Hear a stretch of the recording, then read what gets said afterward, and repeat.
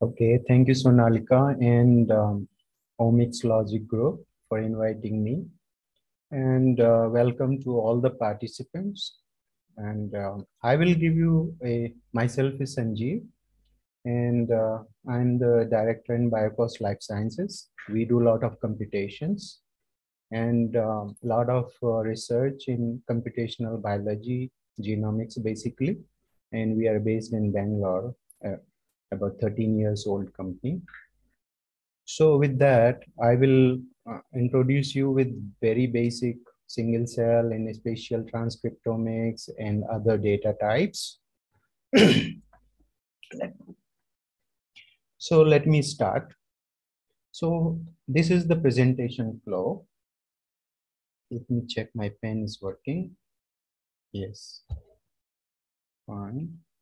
So this will be the presentation flow. I will give you NGS in journal because many steps overlap with even single cell. So I will make a background quickly and 8 to 10 minutes. Then I will tell you single cell, what, why, and methods and analysis. Can I move it? Yes. Fine. And then single cell transcriptome, basically single cell RNA sequencing, and then spatial single cell. I will give you the basics, and I will also try to get to the very, new ones in the field with the very tentative layman kind of explanations, how it is. Then single cell epigenetics, basically ATAC-seq, which is basically adapted from the bulk uh, epigenetics protocols to the single cell. Then I will try, if time permits, to run some of the tools and give you demo and tell about them. So in basic, when we are talking about NGS, if you see the history, first Sanger methods and somewhere DNA microarrays, some of us, we have very widely worked on them. And that was the very high throughput first time. And then after that, the field was revolutionized by Illumina sort sequencing, which came somewhere around 2008. Then now we are on the single molecule sequencing and single cell, which is the third generation. Now, if you see here, various protocols, if you see here, these are all DNA. And there are, this side is RNA protocols. So we can analyze a lot of like variants, the targeted like exome, amplicons, and then we have basically epigenetics protocol, single cell, and a lot of RNA, transcriptomics, and targeted RNA, and small RNAs. So if we look at the whole bunch of analysis required for the genetics. Now, if you see, this is basically a epigenetics block here, which is in red. So if you see, mostly these are the regulatory elements like MNSEC, DNAs, FireSecs, ChIP-seq, and then occupancy of DNA, which is ATAC-seq, which is basically assays with transposes, accessible chromatin, what is accessible. And if you see this side, basically this blue side, this is basically the transcriptome, RNA-seq. So, and you can see the transcripts, variants, and mutations. So with the now invent of these NGS protocols, we can analyze the whole spectrum of DNA from epigenetics changes to regulatory changes and transcriptome. Now there are hundreds, in fact, more than hundreds of protocols.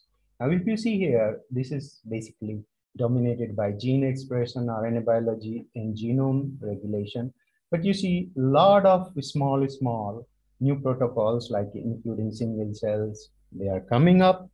So there are so many protocols are coming which are using NGS Now, if we see at the NGS flow, basically it is uh, 3 steps: prepare your library, sequence, and then analyze. So it depends what is your biological material which you are trying to address. So it can be single cell or it can be a bulk. And the protocol, first extract the DNA, then library preparation matters on what is your biology question and what is your material, like single cell or bulk or RNA or ChIP-seq. Then you amplify it and then sequence like Illumina or MESEC. And once it is sequenced, the raw image comes, and then after that the read comes here, and these reads are aligned to the reference genome here. And once they are aligned, then down the line, when you are analyzing, then you can see various, protocol depending on your analysis, RNA-seq transcriptome or variants or protein DNA interaction, epigenetics. You can infer, and then downstream analysis like networks and all kind of things can be done. So basically this is the NGS flow, and this is a common flow most of the protocols, including single cell. Or so these are the sequencer. I'm just rushing through the briefly. You may be knowing all these things like Illumina, everybody knows. Pacific Biosciences, long reads, Oxford Nano 4, which is also long read. And there are 3 types actually: short read, long read, and direct read has come.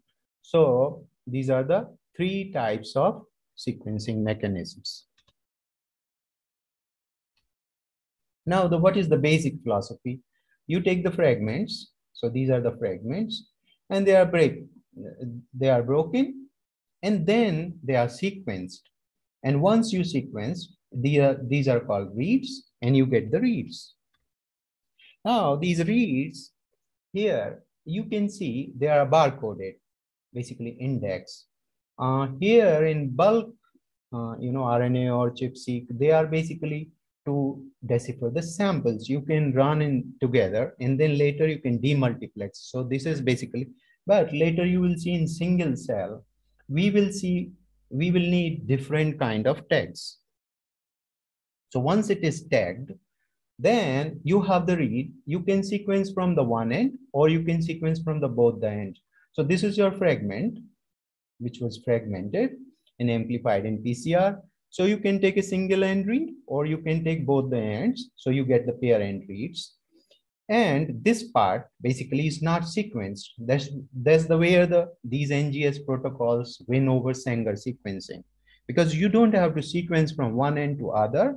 And statistically, because you have millions and millions of reads, so they cover whole genome. That's the idea, where we are winning over cost, winning over time. Now, once you have sequenced either both ends or single end, then you get this FASTA-Q file. Once you get a FASTA-Q file, which has basically the 4 lines, so this is your read, one end or both end. If it is both end, 2 files will get one end, read 1 and read 2, and then you have the quality. Once you have the quality, which is Fred quality, check it, and it has to be above 30. And nowadays sequencers are very much good. So even people are taking 40. It depends on your protocol, like variants. It has to be higher depth and better quality. In ChIP-seq, you can survive with the lesser one. So once we have got the FASTA-Q and with better quality, then the next one is we align to the reference genome. This is your reference, and these reads are aligned to the reference. And once it is aligned, you can compare, like here you can see the variants. So once they are compared, then we can analyze variants or other protocols. The other protocols are, like I have told you, the variant detection. So you see the statistically how much is the coverage, and with statistically how much is the p-value, then you can see whether G's variant A is there here or not. This is basically your variant detection. The other one is the RNA-seq. This is the bulk one. Then you have, say, sample 1 and sample 2. as you know, this is the digital compared to the fluorescence microarray. So here you see the pile, say for example, these are the 20 and the sample 2, this is say 3. So now if you see this is gene 1. So this gene 1 here, you can see is the expressed in sample 1, but it is not in sample 2, right?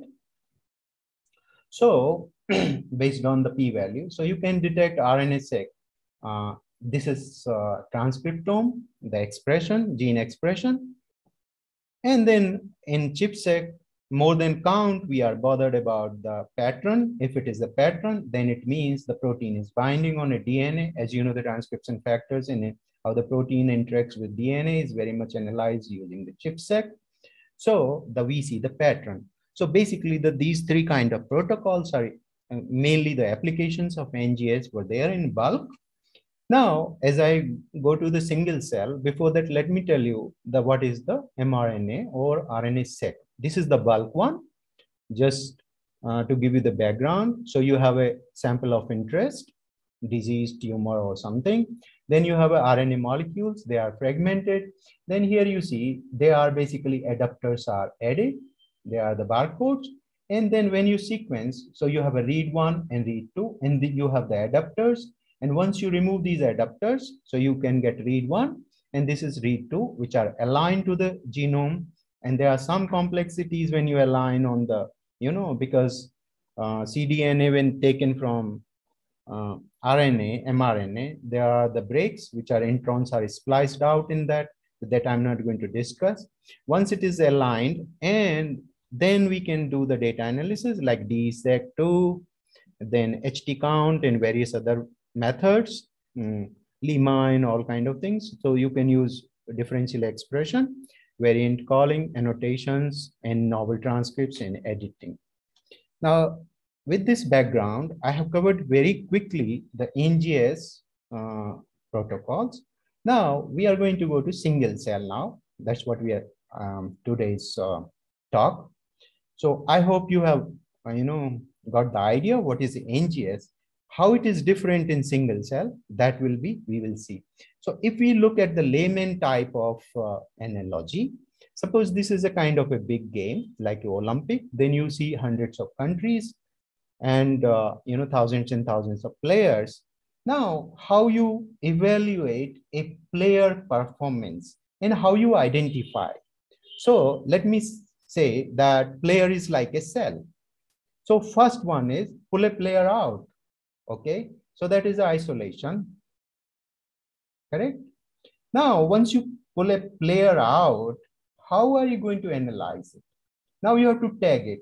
First one is you have to identity, that is the player name, right? Then you have a country, which is its spatial location. And then what is the action? What he has won, that is basically his achievement expression. In some sense, you can analogically, you can compare.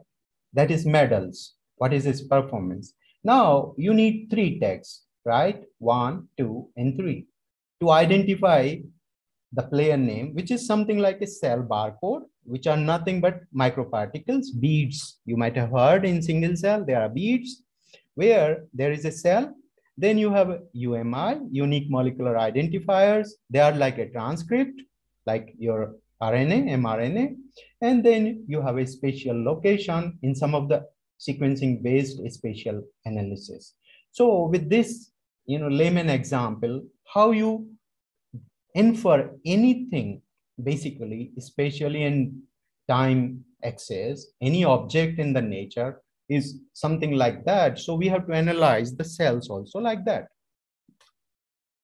Now, cells in multiple contexts, as in previous example, I have shown you one player. Now, if you see here, they are in multiple dimensions. They work like environmental stimuli, like you can see a blue cell here. So let's see. And it goes in cell development, cell cycle, and spatial context like a microenvironment in the tumor progression. And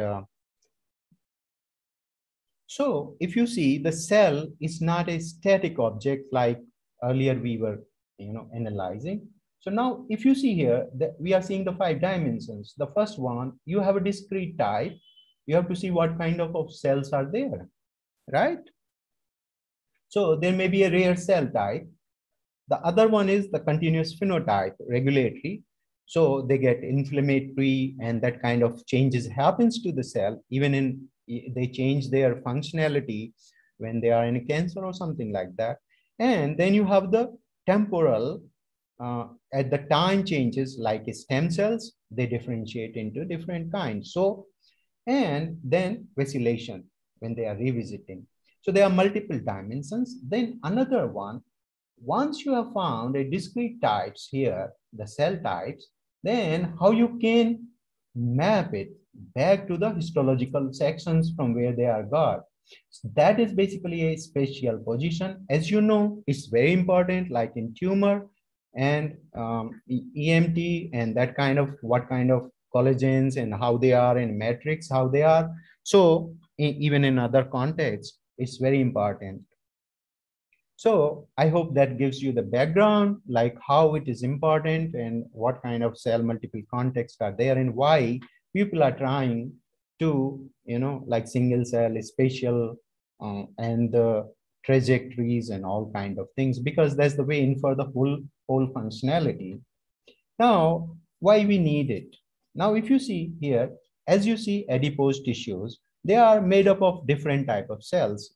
So almost everywhere you will find tissues and organs. They are very different types of cells they are made up of, and they interact. So then you have a now peripheral blood. That is, now if you see on this, now if you take an average here, none of the cell is basically depicted their behavior as a by the averaging.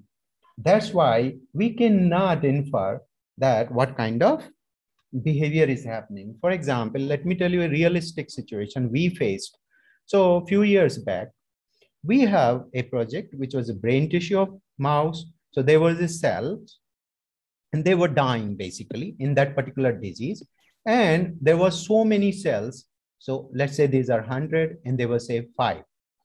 So when we analyzed transcriptome, so this basically it was coming because it was cumulative bulk and because the cells were individually there, individually very high. But when it comes bulk, it was coming because there were hundreds and they were dying. And this was the problem basically. And that time, let me tell you, we couldn't do single cell. It's a pretty old 2008-10 project. So that time we realized how to capture only these cells transcriptome. And today I realized that it was very important. So I hope you understand why it is needed in such situations, especially brain, where the cells are very much localized in different areas of the brain. So same way in the disease cases, you see, you will find a disease specific cells. Once you find disease specific cells, then you can infer what kind of, you can have the targets or the, therapeutics, but it is important to decipher what kind of cells are. So the single cell analysis is enabling nowadays, as it is coming, very much to decipher these kind of questions which we could not address. Now, single cell, it was earlier also. If we look at the traditional single cell, it was microscopy, cytometry. Nowadays, it is also there. I'm just rushing through some slides because I have a lot of things to cover. So you see, the challenges were throughput and number of features we can. And the cost was very high. You can see 35 per cell, $35 and $1 even. So these things can be used, but how you scale it up to the genome wide. You can analyze few cells, hundreds and thousands, but how you can million and trillion cells, how can you analyze? That's the aim basically. Now, if you see, then the single cell platform came. Initially, it was 2008 when the technology clicked, and 2009 basically. That was manual, Tang, that page nature paper. Then nowadays, like whatever 10x is using very much, DropSec and 10x. So you will see the nano droplets, dropsec. So these are various, and these things will come again and again. So I will just go through. So basically dropsec and the 10x, I will just explain some of them. Okay. So now there are basically four types. One is the FACS, fluorescence activated cell sorting, droplet based, nanowalk, and none. So if you see here, number of cells per assay, you can compare. Here it is high actually, but you can see this is basically a very much widely used in a lot of publications, dropsec and the chromium 10x technology. So you can see here, they are basically pretty high, not at the topmost, but they are used. And they are droplet based. So I will explain you some of these concepts. Here it is just these methods. So what is the flow? It will come again. And then, so let me just move to the next slide. It will come how it is done. It is another comparison slide. If you see in dropsec, so here you can see UMI and full length. So some are UMI and full length, some are not able to full length, and that just 3' end or something like that. Let me just. So what are the challenges before we go to some of the technology, technically explaining the things. Now, first one is cell isolation. How you isolate the cell, it may change the behavior of the cell, like magnetic or by mechanical force or by enzymatically. So that will change the course of the your cell. It may change the behavior. So that is the one challenge. Another one is the amplification, because you are at a single cell, so it is very small material. So how this amplification is done, that is another challenge. And the throughput, how you increase to, thousands and thousands and million cells, how can you do so high throughput? So these are the basically the major three challenges: cell isolation, amplification, and parallel processing. How can do various steps so that you can bring down the cost, time, and on the same time increase the throughput. Sorry, I got back. Now, next challenge is sensitivity versus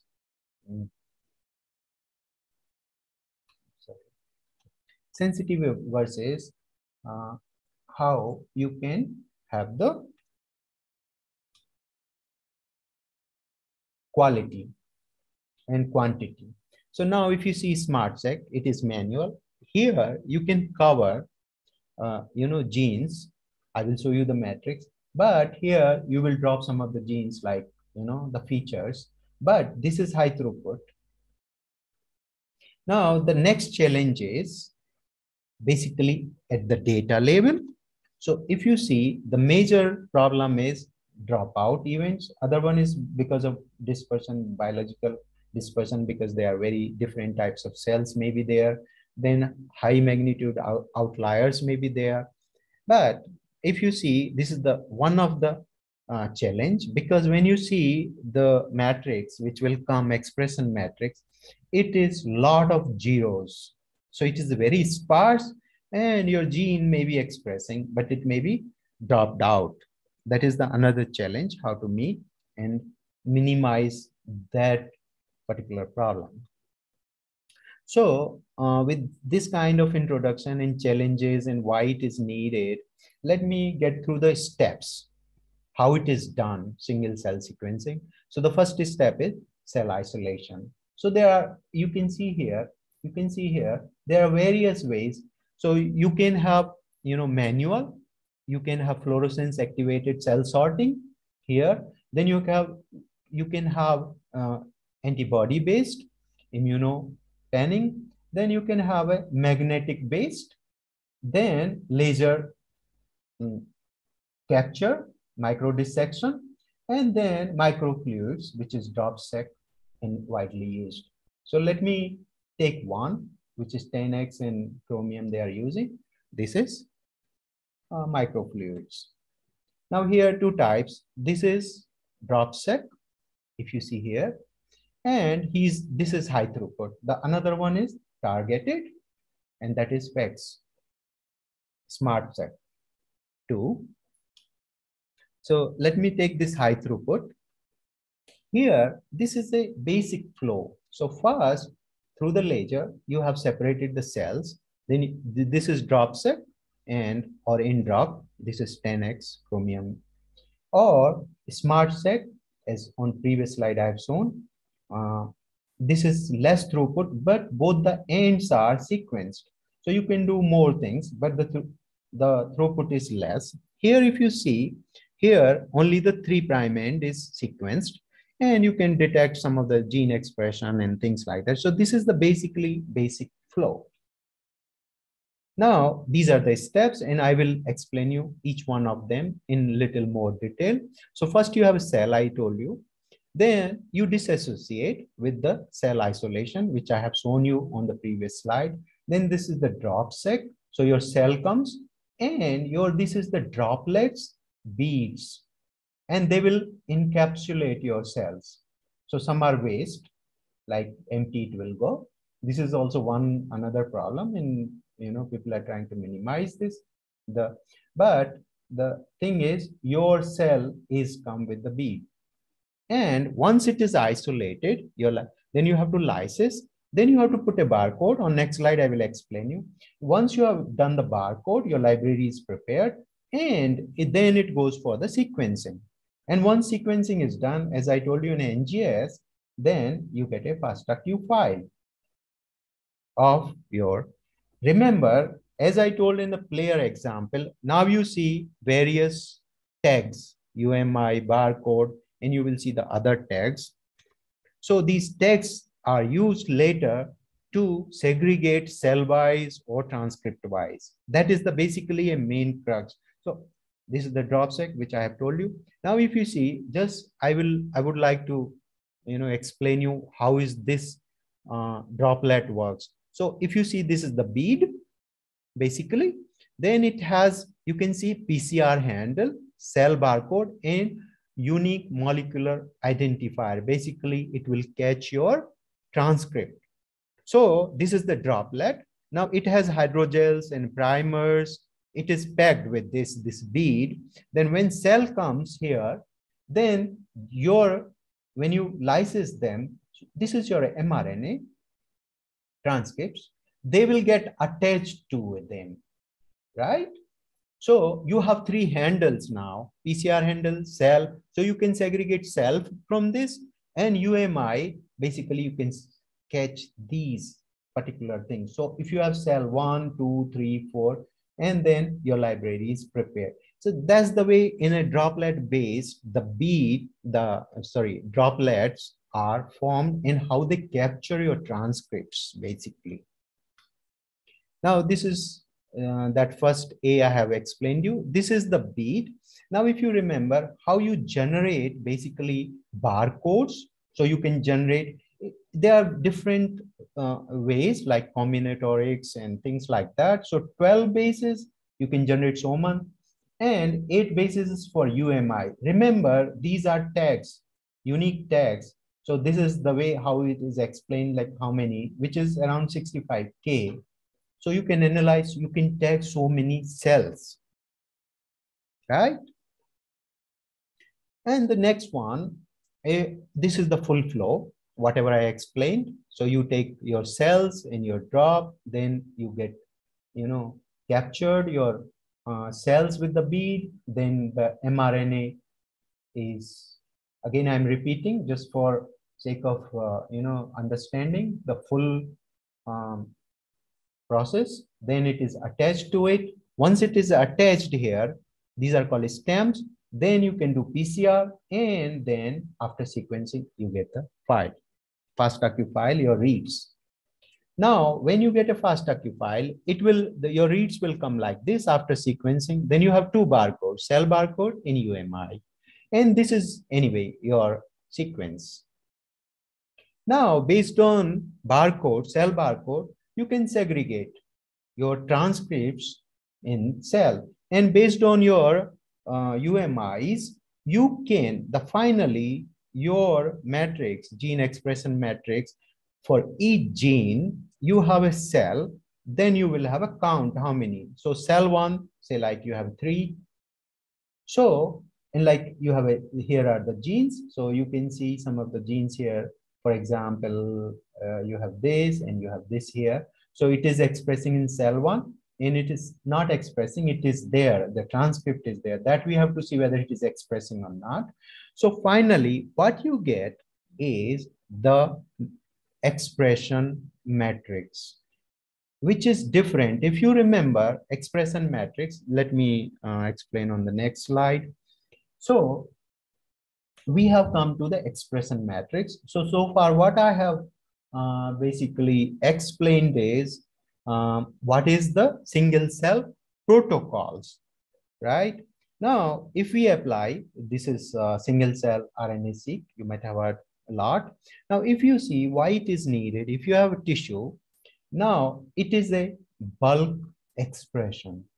And here it is cell-wise expression. As I told you, like why it is needed when your cell-specific expression is needed in certain answering some of the biological questions. So it is very important in certain situation. Now, if you look at the RNA-seq, bulk RNA-seq, our matrix, expression matrix was like this. We have genes and then we have samples.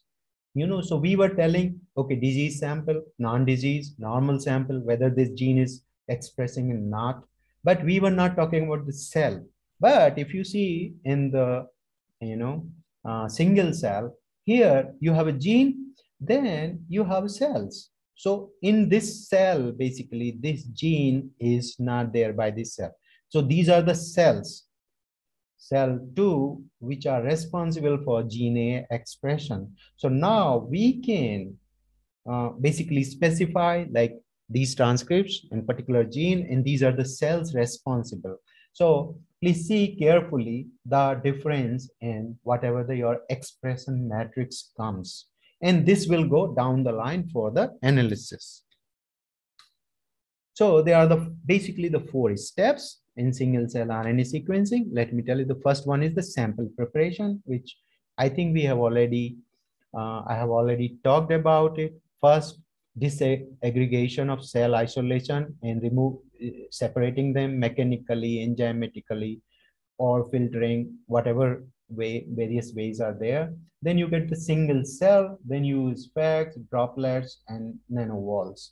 Once you have got the cells, and like I have shown you the droplets, then you add the barcode, cell barcode. Now, I hope you understand what is UMI and cell barcode, which are helping to segregate your transcripts and cells from where it is come. Now, you can have segmentation or fragmentation, PCR. Then library preparation, which is 3' or 5', or it can be full, because this is 10x, and there are the other protocols. 10x only sequence the 3' end. Then you sequence, it can be pair end or single end, mostly the pair end nowadays because the cost has come down. Now, the third step is, once, as I told you, you get the file, then you demultiplex it cell-wise, then you align to the reference genome, and then you get the matrix. Then after that, you can have the various analysis here that I will show you down the line, few of them in Surate when I will show you the R code. So this is the basic flow of RNA sequencing. Now in the data analysis down, you can spatial tissue reconstruction. Yes, that is done from the sequencing. In fact, from scRNA-seq, Surate is doing. Then you can do clustering and marker identification. What is the expressions are happening. Then you can have a dimension reduction and see the cells. The another one is you can see on the timeline how the trajectories of your cells, how they are propagating in pseudo time. So these are the various analysis can be done with your single cell data analysis. Now, in summary, we can say once you have as a bioinformatician, you have expression matrix, which are cell versus gene. Remember, this is not sample versus gene as in bulk. Then you have a feature selection. Yes, you have to sort out, what are the differentially expressed, and, that's why you can see some is, which may not be useful. You have to check it out. then dimensionality reduction. And after that, you can see cell-cell distance, you can see various things, especially map them or cluster them, and networks and all that kind of things can be done. Now, this is all flow which I have explained. So to add to that, the previous slide, this is the full flow slide. Then you can have differential expressions. Then you can have cell-cell interaction networks. You might have seen in various Nature and other papers. Then you can have association with sample phenotypes, what healthy versus disease, what are the cells, and then you can have regulatory networks. Now, I have done so far the single cell RNA-seq. Now I will show you the basic, various technologies and protocols for spatial single cell. This is the basic thing, an emerging area, I think, very much. Again, just to see the analogy. Now the picture is the perfect. If you take your picture of your house, then you know where is what, right? So the picture is the best for spatial location. But the problem is you cannot take picture of all the RNA and whole genome wide. And this is like, face or in situ hybridization or fluorescence based. But what we are looking at the genome wide means, can we cover the whole genome? Now, if you do the sequencing, we are lost. Like we have taken from here and fill in a box. That's what you have taken the cells and you lose the from where it came. So what is the one basic method can be done? You tag them basically. Now another barcode will come, which is spatially in tissue section. So we can put another tag. And once they are mixed, now I can locate from my tissue if I have a section. So I have, say, for example, this or this, I know from where it came. So that is the one of the idea how the spatial sequence mapping is done basically in single cells. So we tag spatially and then we can infer them. Now this is timeline. So if you see many here, 10x chromium, they are basically droplets in situ capture technologies mixture. And then you see a lot of like this is Marfish or basically Sackfish. These are imaging based. So if you see the green ones, so like if you see here, and there are some are sequencing based like star map and like TomSec, there's GeoSec here. So basically 4 or 5 types of spatial mapping technologies, and they have some good, some bad. Nothing is ideal. So this is a very cluttered slide. Just to check. Yes, I'm there. Everybody is there. Hello, Sonalika. Hello. Yes, sir. Yes, sir. Yeah, you are there with me, right? Okay, fine. Yes, good. Yeah, good. And I hope you are following, right? Okay, fine. So now if you see the spatial analysis, this is bit cluttered slide, but it has everything. And I will take slices of it to explain. But let me show you the whole view. So we have these are the imaging based. If you see the first top left, and then high throughput cell sequencing based. And then these are the hybrid. Like you take imaging profile, like Surate, it takes the scRNA-seq and it takes the imaging profile, basically the fish, and then it can reconstruct. So these are various kind of, like in TomSec, if you see, even bulk RNA-seq is used, not even single cell. And then you have the somehow the spatial data triangulated in, that information is embedded to that, this kind of technology. So there are various emerging technologies which are using bulk RNA-seq, and from that cell atlas or somewhere it is given, and then how to merge, integrate data, or use the drop sec and scRNA-seq data and ISC, FIS, or some imaging data, and they reconstruct the spatial location of those cells. So now if we, basically there are 4 types.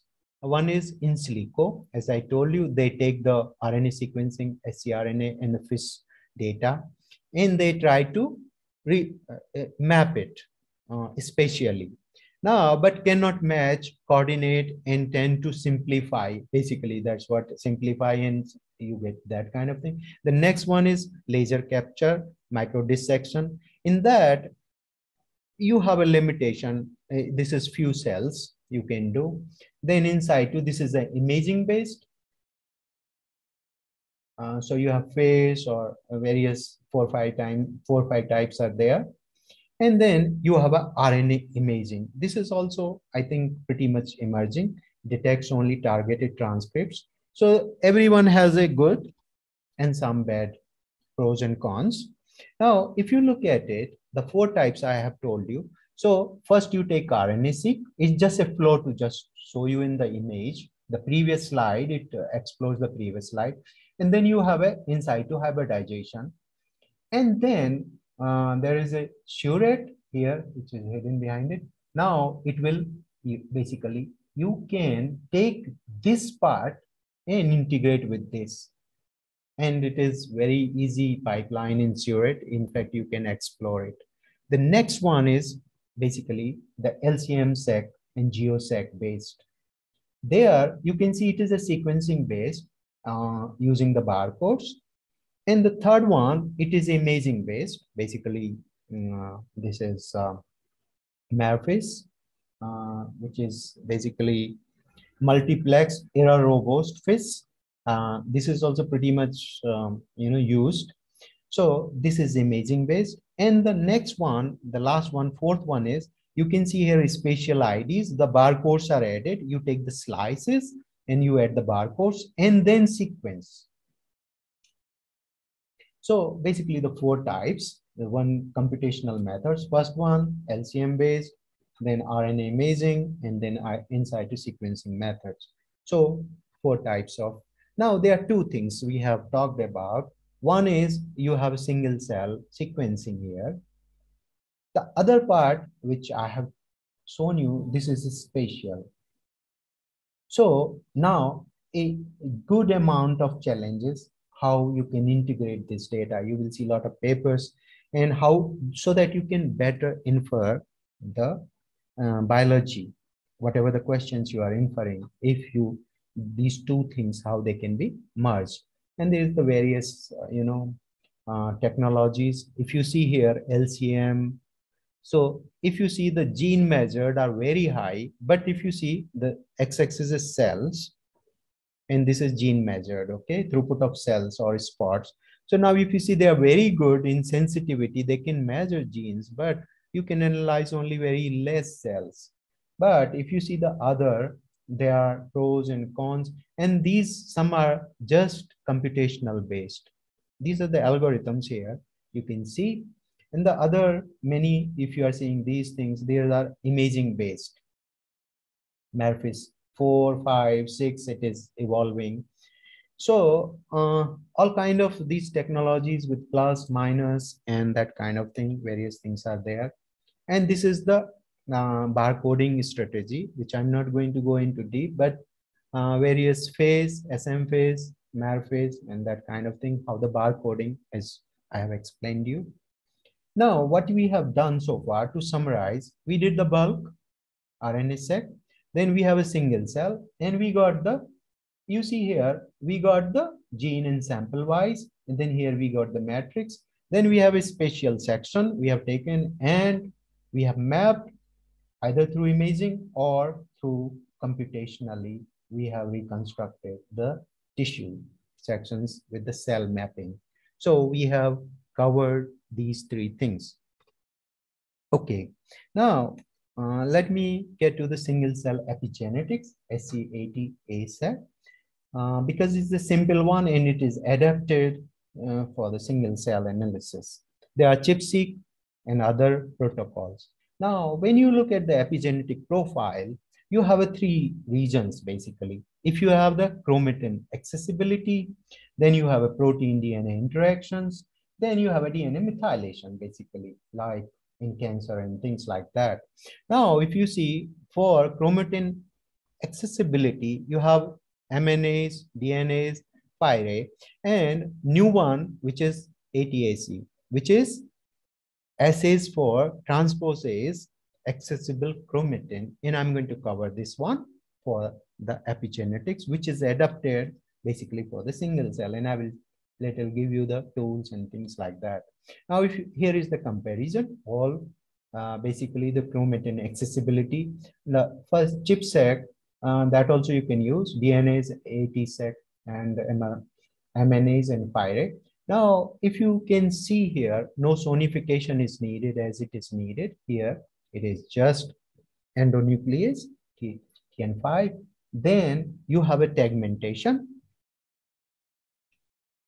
So this is just a comparison slides of various, things. And in fact, they are not exclusive. They help each other. You cannot answer all the questions with one protocol, basically. So what is ATAC? This is assays for transposase accessible chromatin. So it will give you what is the chromatin is accessible. As you know, that is what is the regulation happens. So you have a, this is basically not what you say like mutated kind of transposase nuclease 5, and it is like a cut and paste. When it comes, it will cut and paste your fragment here, and that it will tegmentation. So it will basically like capturing your accessible chromatin. Once it comes, so you have barcode primers here, and then you can see we have got that segment, we can filter and take it out. Then we amplify, and then you put barcodes, whatever.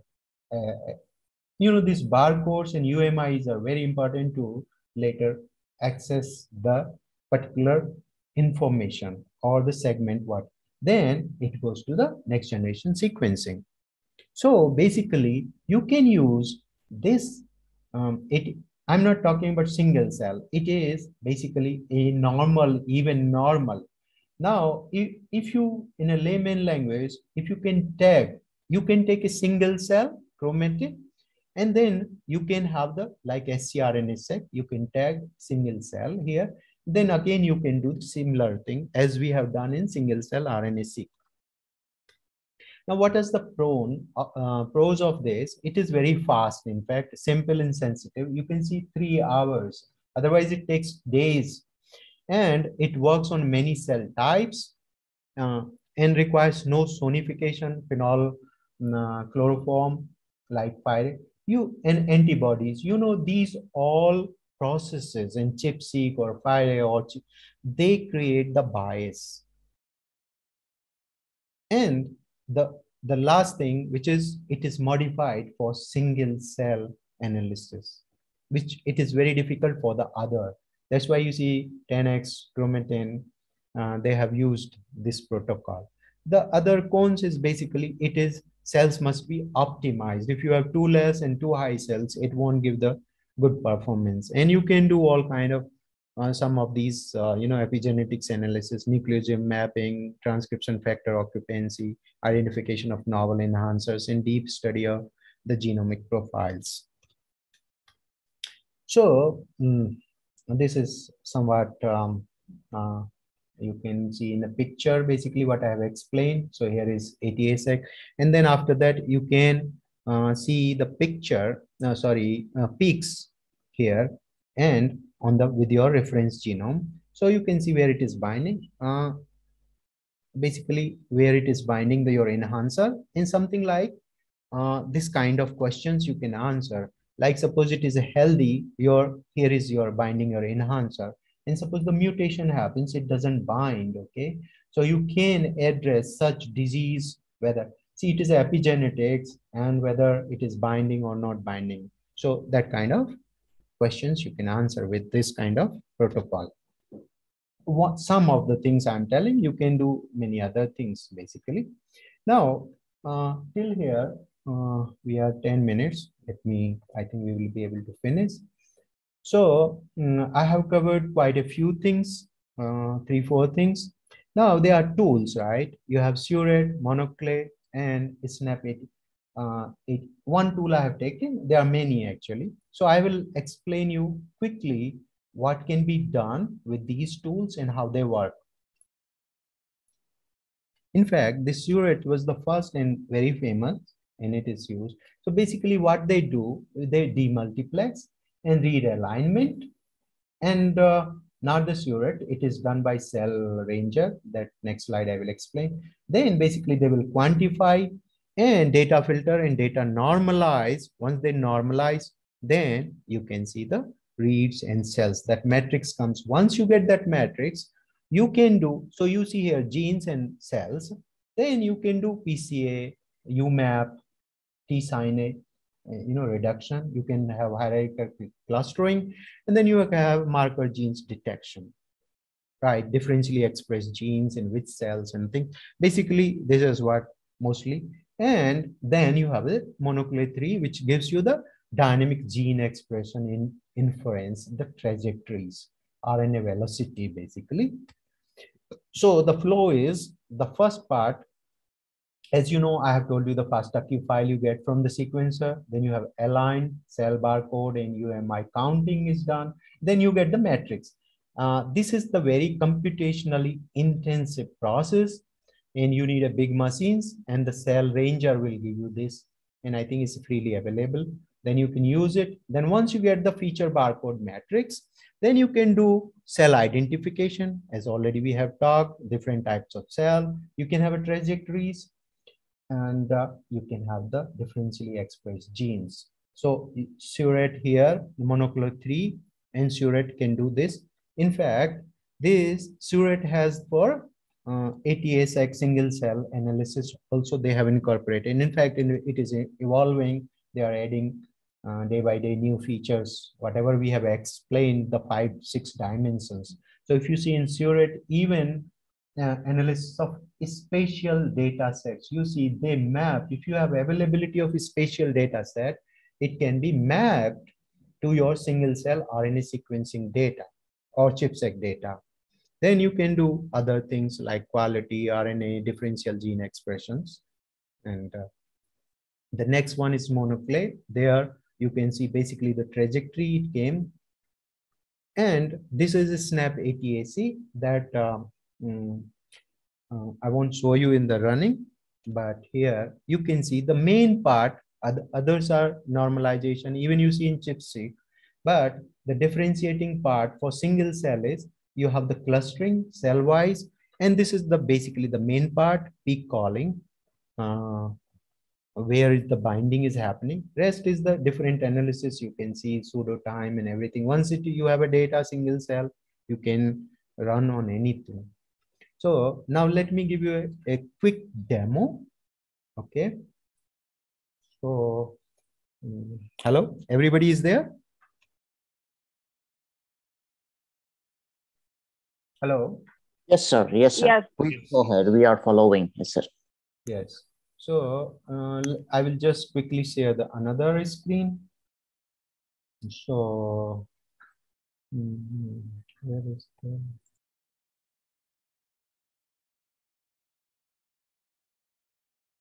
So basically, this is the RStudio, and easily you can, build. Are you able to see my screen? This? Hello? Can you see my code? Yes, sir. Yes, Yes. sir. Yes, sir. You can see your code. Yes, sir. So this is the basically. Let me show you the first. Surette. It was running. So just to save time.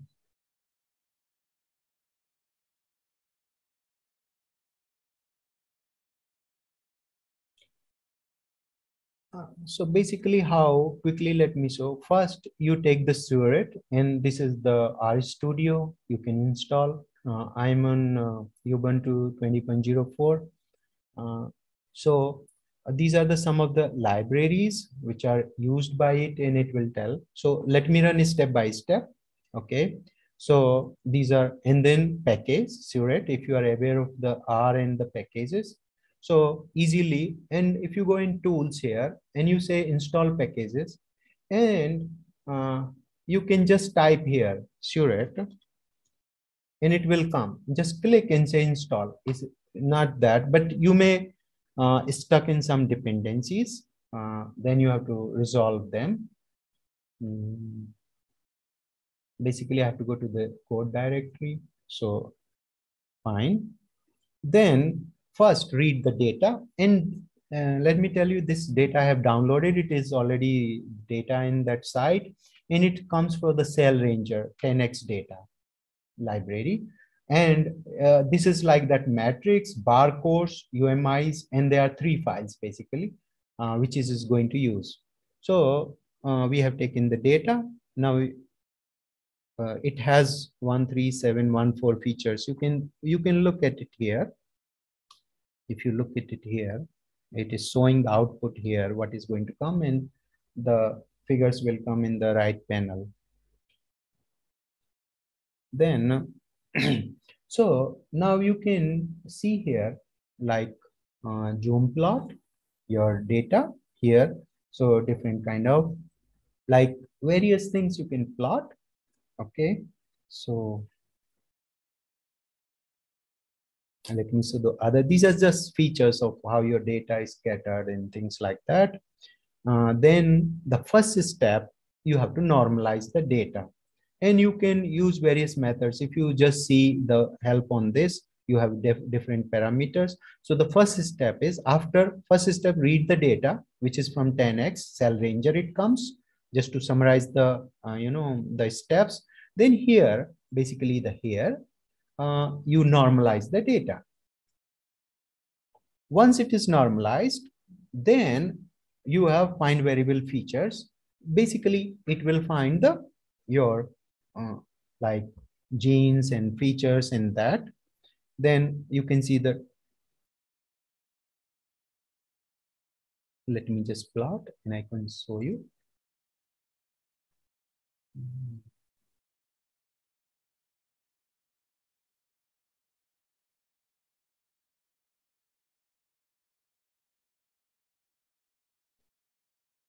Something like this. So variance, average expression, it will show. Then after that, you have to scale the data just to, it will take a while. It is done. Then you have to do the dimension reduction, linear. This is PCA or UMAP. It supports all. Here is a PCA. You can say UMAP also. So it will support those various dimensional, reductions. Then you can plot. This is PCA. See here, it is PCA here. Okay, which I have highlighted. You can have UMAP, and so it will show you different PC1 and PC2. It is showing 2 principal components. If you are aware, like, dimensional reductionality, the first 2-3 components of principal component analysis, they give you most of the data. That's the idea actually. It's something like you have a lot of data and you have segregated the main data into the one corner of your room. Suppose it is scattered on your house on the floor, then you choose what is the important and pile up in the one corner. In a layman language, I am telling you, principal component analysis is something like that. So it will, your important, information, it will, in first 2-3 components, it will segregate. That's the dimensional reductionality. Okay. Then you can see the heat map. These are just, this is PC. Earlier you saw the different plot. It is a different plot. Then you have the another heat map, like, so you can see the various ways.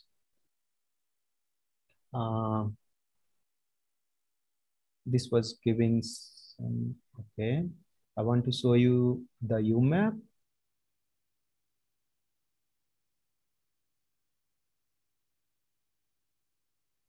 Just wait a while. It is processing. It takes time. So now you can see here, Now you have got your cells, basically 8 types. So this is UMAP, right? Uniform manifold approximation and projection, if you are aware of that. And mainly the UMAP and SINITY. UMAP is, in some cases, it works better than SINITY. So now you have 8 clusters. Basically, these are the clusters. You can see the clusters, 8 clusters here. Then you can see the cells here. The next one,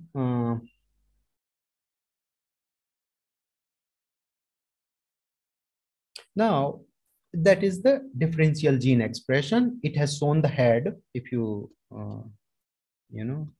no, here, let me highlight with the mouse, this one. You can see it has given you the, basically these are the markers. They are calling it not differential, basically the markers. So you see the gene list here. Then you see the log FC, p values, like you have seen in a bulk RNA seq, and the cell wise, it will be.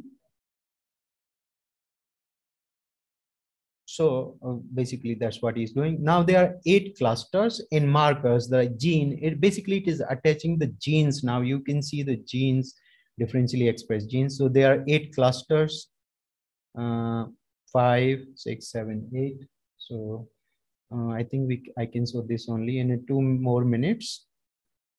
I think we are running out of time. Anyway, we started 5 minutes late. Hello, Sonalika, do I have still time? Yes, sir. Please go ahead. Yes, sir. Please go ahead. So another 5 minutes. I want to show you the trajectory also. So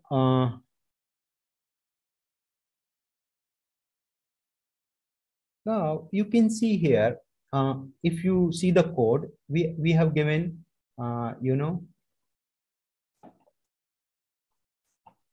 we have given 2 genes here. CD79A and MS4A1.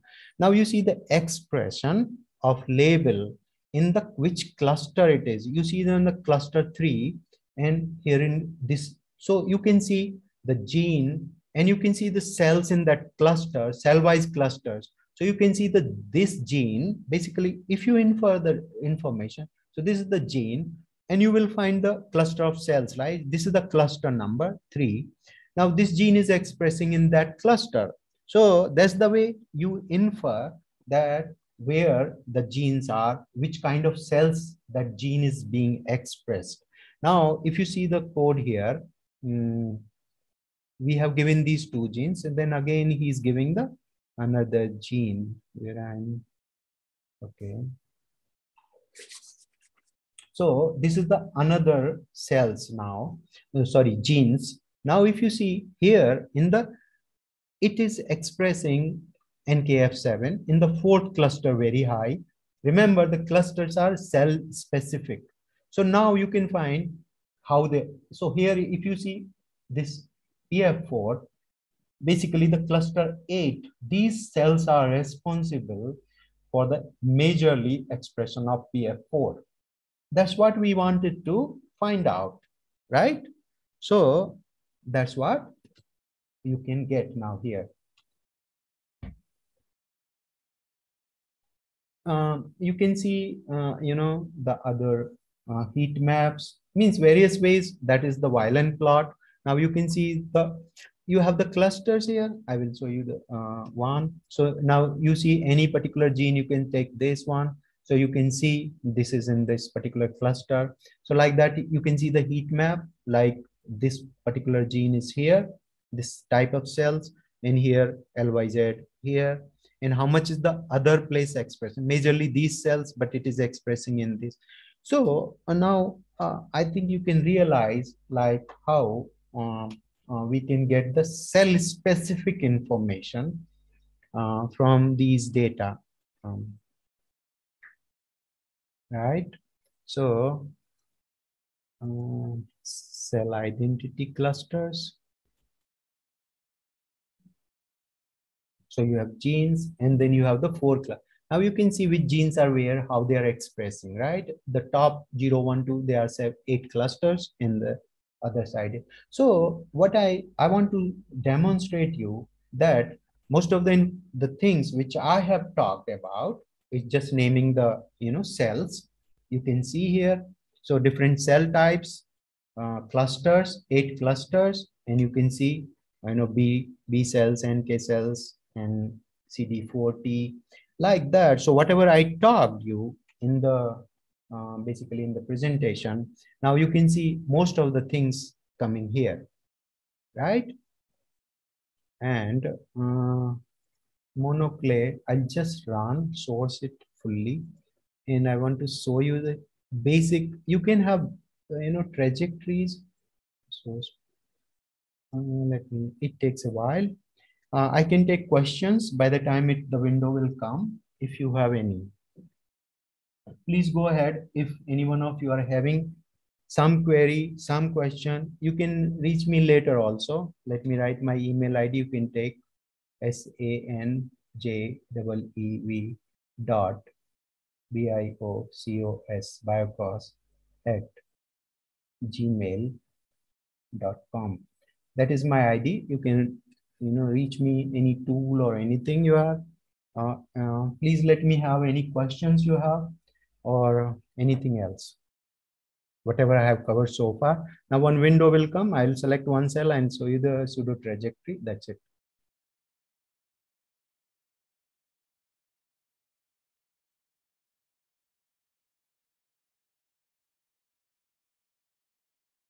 It takes a while.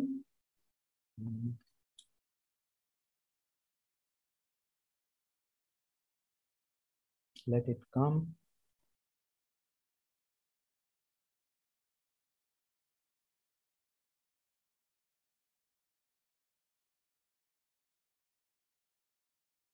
Anybody has any question or would like to ask something specific? Hello? Everybody is there?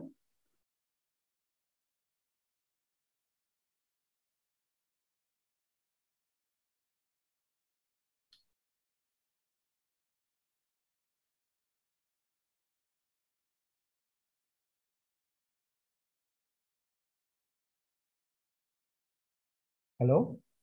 Sonalika? Hello?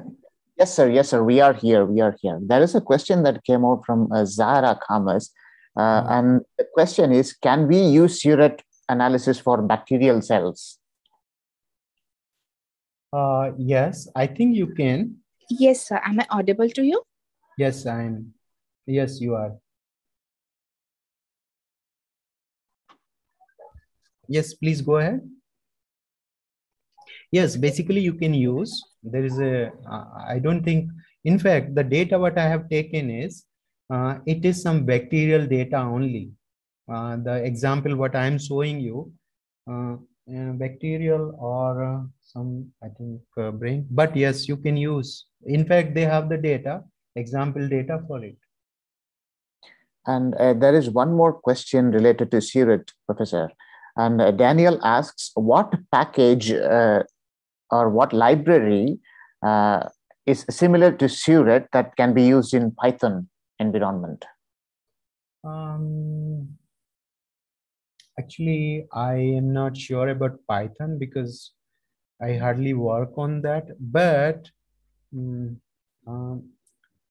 not sure actually, but I don't know whether surrogate can be used on Python or not, but I have no idea actually. I don't work in Python.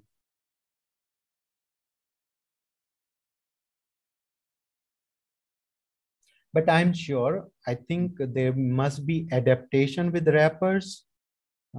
Maybe offline I can answer if you don't find, or I can tell you some package which is used in Python if you approach me.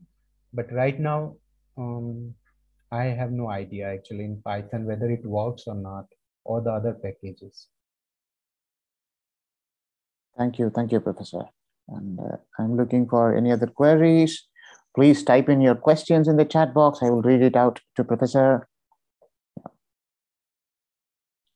Okay, there is a question from Radhakrishnan, and the question is, how is the cell sorting done using microfluidics? Is it confirmed or validated? And how can we know which cell type is where? Okay, so for that, so let me finish this. I need to go to, I have, briefly covered that, how the in droplets basically, okay. So just 1 second, let me, so here the screen has come. So you can choose basically which one trajectory you want. This has learned the graph basically. So for example, if I take this, so you have to take the start one. So I have taken the start and one I am taking. So I have done. Now once it is taken,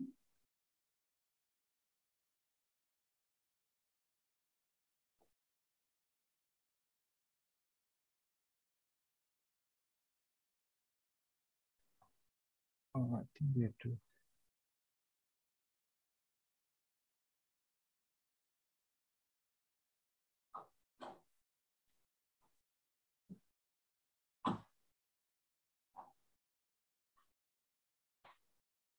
So if you have taken, this is the trajectory, pseudo time. So I started here. If you remember, I marked it here, multiple cells.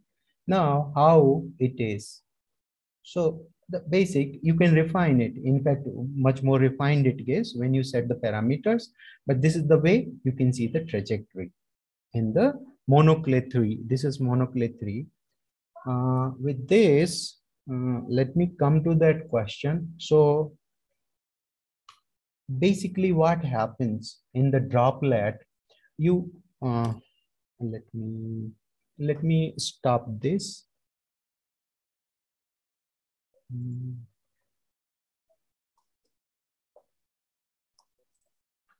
So if you go to that to answer that question, I hope you are able to see my PPT again. Yes, sir. So basically I just,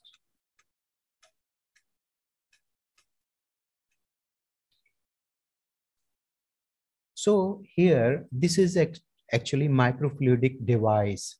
So from one side, the cells are pumped, and the other side, the beads are basically in the oil, and it encapsulates the cells inside the bead. It can miss also. So the basically whatever it has encapsulated, like you can see there's a one bead, one cell type. This is cell, this is bead. The another cell, so different types of cells and beads are coming. That's the way it encapsulate the cell in a bead. Basically remember the bead, this is microparticle. It has all the basically the primers and tags. And once it tags to it, then only you can recognize down the line. So here, if you see, first you take, no, this is basically, these are like stem single cell transcriptomes attached to microparticles. And there can be a miss. Like for example, if you see, once they are isolated, and I have shown you the isolation mechanism. It can be enzymatic, or here it is through this droplets. So now if you see, this is the only useful single cell. This is the one of the problem where we miss the many cells. So if you see here, only this is, it has captured with the bead cell. This is empty droplet, it has to be discarded. And it has taken multiple, it has to be also discarded, because later you cannot find from which cell it has come. So it misses, now the miss rate is less, earlier it was high. So that's the way in the droplets, basically you want to get this attached, this transcriptome to this, which has the primers. And like if you see here, and that's the way it is catched, and something you miss, it is miss.